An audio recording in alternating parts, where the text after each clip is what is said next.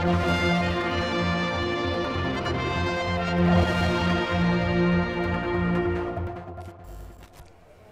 we've just witnessed the unveiling of the plaque just behind me here, and it's all in honour of the donation for the funds for the sun canopy here at the Mike Hailwood Centre at the TT Grandstand.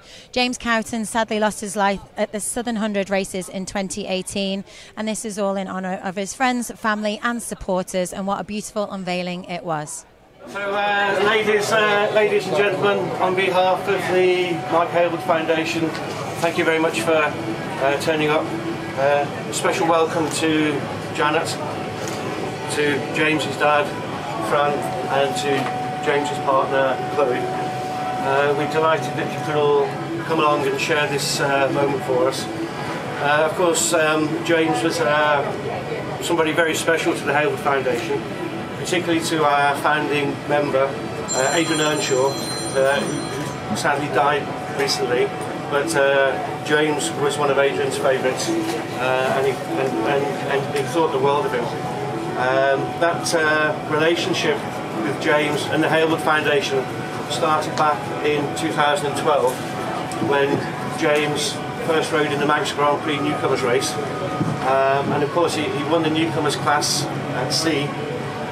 But what was sort of special about that is that a lot of riders would win the newcomers race and then go straight to the TT the following year. But James came back to the Grand Prix for a second year and came within a gnat's whisper of winning the junior race and just missed it. And then the following year went to the TT, and in his first TT, of course, he finished third.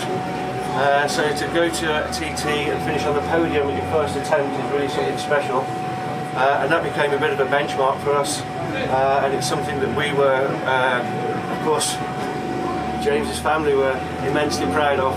But for us, the Hailwood Foundation, that is into supporting upcoming riders, that was the benchmark, and that was the way that it's the Cowton way, that's the way of going about things. So just as everybody in Driffield, East Yorkshire, was immensely proud of James, the Hailwood Foundation, we were obviously very proud of him as well. And of course James went on to races in the Irish National Road Races, the Southern 100, and then of course he scored his first international in the North West 200.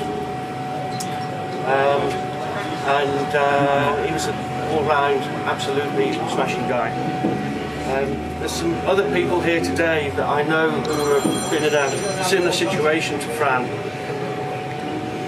and Chloe, and Janet, and spoken to me because they've lost somebody in similar circumstances. They've spoken to me about grief and the difficulty of grief. And they say that the grief and the pain of losing somebody doesn't get any less, it doesn't diminish. You just learn to live with it, you learn to cope with that. So I'm sure for us, when we think about people in this situation, you're always in our thoughts. Some people outside of the road racing world might wonder why would you want to be involved in racing? Well, for me, there's two reasons I always think of. Number one is that if it wasn't for road racing, I never would have met James. I never would have met any of you guys. I never would have known what James achieved. I never would have met him. And secondly, as a young competitor myself, several years ago, I remember how important road racing is, and I would have given anything to be what I did, because I competed on the TT course, and that was everything to me. That's why it's great to be involved with an association like the Hailwood Foundation, who does everything it can to support the young riders making their way on the mountain course. So I'd like to pass over to Chloe, but I thought just before we do that, we might just spend a moment just to reflect quietly on what James meant to all of us.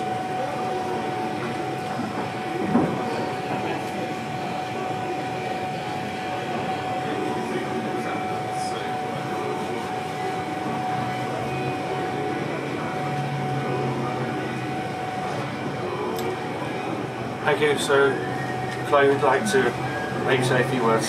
Hi. As you all know, I promised him I wouldn't cry today. I'm James's partner of 12 years. It's been a roller coaster. The last 4 years have been up and down. But James absolutely lived for racing. He would never have done anything else other than race a motorbike. And you would say the same, wouldn't you, Fran? He'd have done it without us.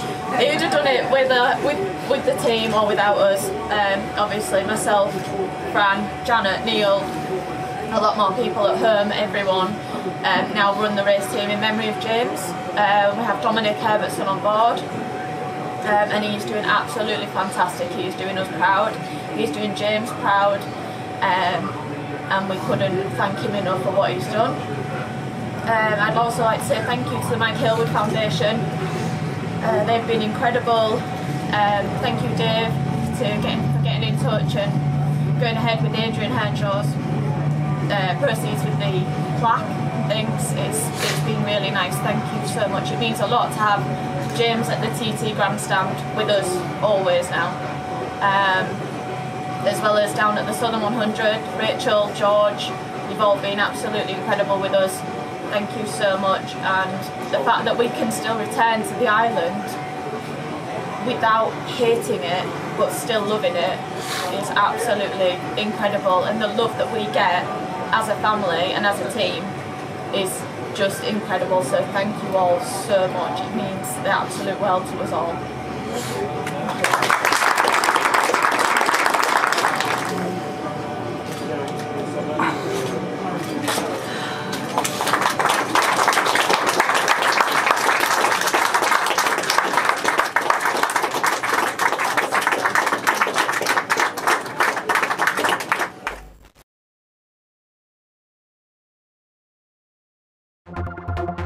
Thank you.